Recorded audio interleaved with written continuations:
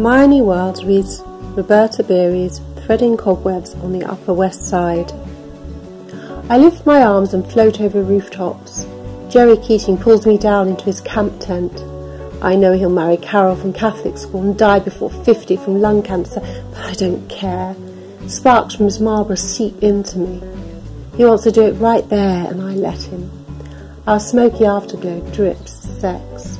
The doctor says, look, you can either put up with the hallucinations or take care of those cataracts. When the bandages come off, my eyes climb the rooftops, up, down and sideways. Jerry Keating has folded up his tent, gone back to his grave at Queen's Calvary. The doctor says, look, it went as well as can be expected at your age.